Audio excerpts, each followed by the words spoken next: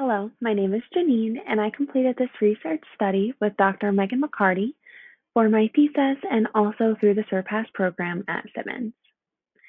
Overall, the rise of equality movements such as the Women's March and Black Lives Matter highlight that both race and gender bias are receiving more attention in the minds of Americans today.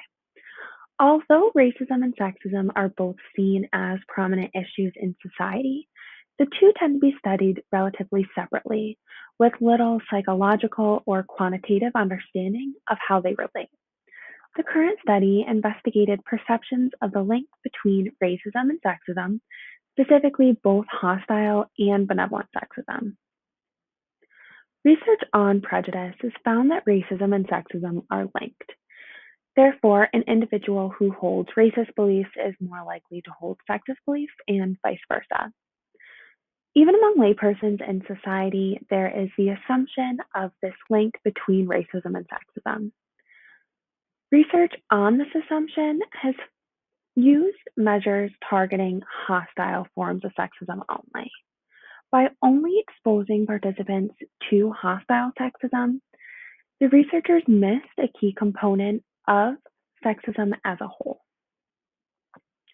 According to ambivalent sexism theory, sexism consists of two contrasting but related ideologies, hostile and benevolent sexism.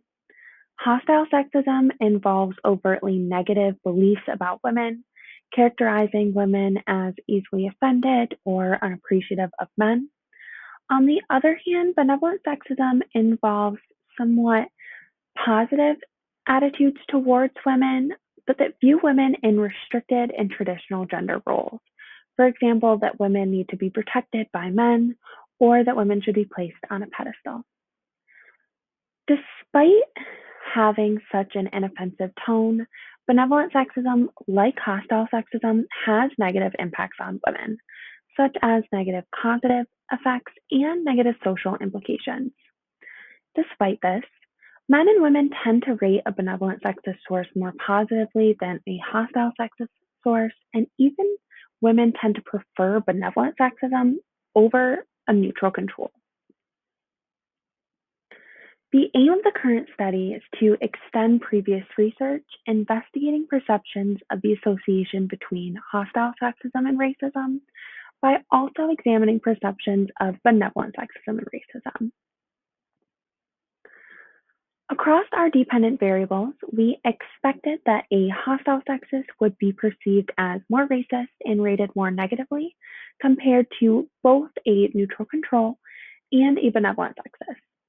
We also expected a neutral control to be rated as more likely to be racist and rated more negatively compared to a benevolent sexist. And last, we expected that a man would be perceived as more likely to be racist and rated more negatively across our DVs compared to a woman. To cover the true purpose of the study, participants were told we were interested in how virtual learning impacts comprehension and that they would be required to interact with another participant, their partner. In reality, this partner was a Confederate controlled by computer programming. And when participants were asked to share information about themselves, the information they received in return to get to know their partner a little bit better was manipulated.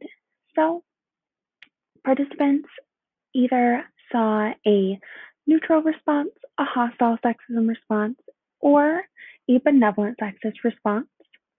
The partner was either male or female, and the participant's own gender was measured, either male or female.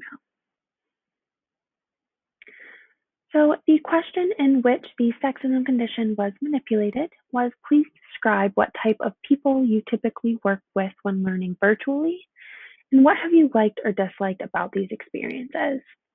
So our Confederate partner expressed different beliefs based on the sexism condition. So all participants saw this first part of the response, and then the response differed based on hostile sexist beliefs, benevolent sexist beliefs, or no sexist beliefs.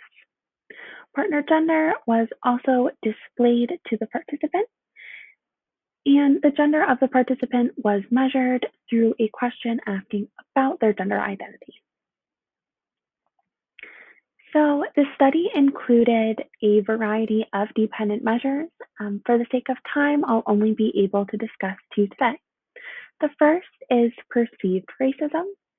The second, we explored a relatively new measure, perceived support for the Black Lives Matter movement. We were able to enroll 528 MTurk participants, and both our gender and racial demographics were fairly representative of the population as a whole. So for the purpose of this presentation, I'll only be discussing results relating to our primary hypotheses.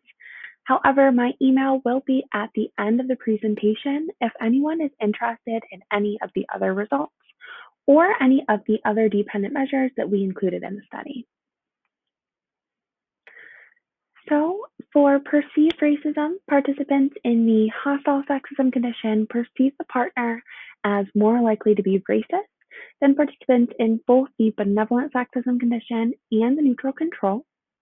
However, there were no significant differences between participants in the benevolent sexism condition and neutral sexism condition. This may indicate that participants do not view benevolent sexism as being more likely to indicate racism compared to a non-sexist individual, which is concerning as we know that sexism and racism are indeed associated. Next, there was a significant interaction. So there were no partner gender differences on perceived racism when participants were in the benevolent sexism condition. However, when participants were in the hostile sexism condition, the male partner was rated as more likely to be racist than the female. On the other hand, in the neutral control condition, the female partner was rated as more likely to be racist compared to the male partner. However, this effect should be taken with some caution as it was not seen across our other dependent variables. For support for the Black Lives Matter movement, participants in the hostile sexism condition perceive the partner as less likely to support the Black Lives Matter movement compared to both participants in the benevolent sexism condition and the neutral sexism condition. Additionally, participants in the benevolent sexism condition perceive the partner as less likely to support the BLM movement compared to participants in the neutral sexism condition. Partner gender also significantly impacted perceived support of the BLM movement. So the female partner was perceived as more likely to support the movement compared to the male partner. Overall, we found that hostile and benevolent sexism were perceived quite differently by participants, with benevolent sexists being perceived as less likely to be biased. Overall, understanding who and what individuals identify as biased is a first step in being able to find ways to intervene. If benevolent sexism is seen as less prejudiced than hostile sexism, individuals may be less likely to protest it, and it may be more likely to perpetuate and exist among society. Additionally, perceiving an individual who is benevolently sexist as just as likely to be racist as a non-sexist may place individuals at greater risk for experiencing racism. This may be particularly true for women of color, as their identity places them at the unique intersection between racism and sexism.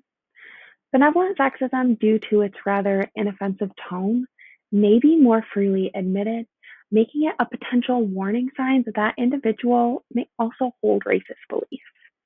Not having an understanding of this relationship could allow for this potential warning sign to be missed, further placing the individual at risk for experiencing prejudice.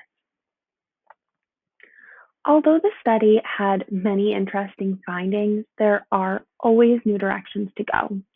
So one future direction that I found particularly interesting is to manipulate the race of the partner. So for our study, the race of the partner was not known. But it would be interesting to know if the hostile versus benevolent sexist partner was perceived differently if the individual was a person of color compared to a white individual. Overall, the current study brings awareness to the differing perceptions between hostile and benevolent sexism association with racism, with the hopes of prompting future research involving this understudied relationship between racism and sexism, especially benevolent sexism. Thank you very much. Again, if anyone is interested in any of the other results or dependent measures or have any questions, my email is located here. Also, if anyone is interested in any of the really interesting articles I used to inform the research, I'm more than happy to share. Thanks again.